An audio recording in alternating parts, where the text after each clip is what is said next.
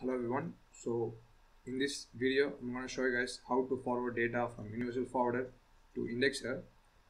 So we are going to be, as I already said in the previous videos, there is no GUI in universal forwarder.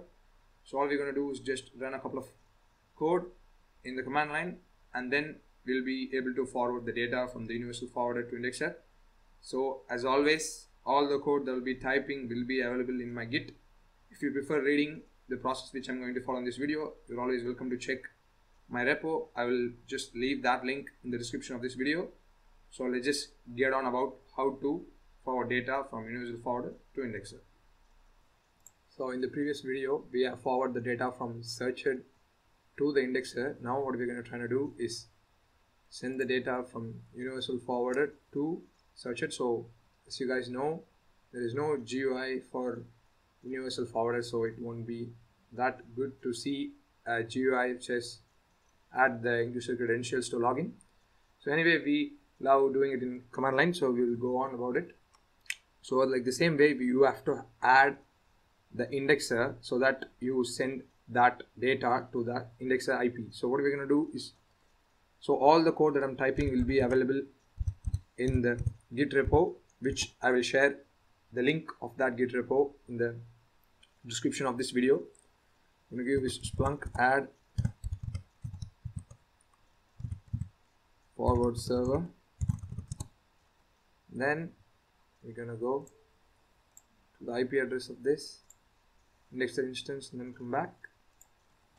I'm going to paste it and then gonna colon and then gonna specify the receiving port. Then it's gonna ask this, which is the username, the credentials. Just specify the necessary credentials.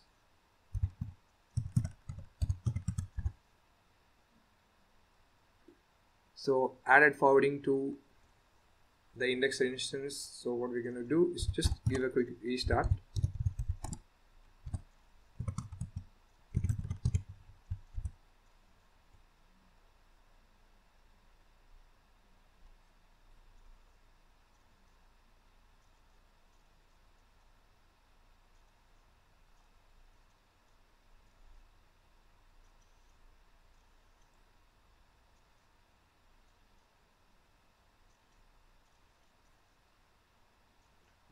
So just restart. So if this takes a little bit longer, I'll just cut it out and then skip it so that you don't have to wait.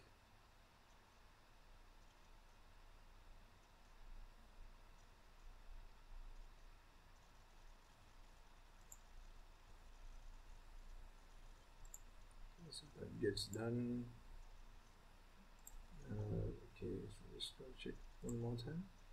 So yeah, so this is done. So the restart is done. Now let's just go to the indexer.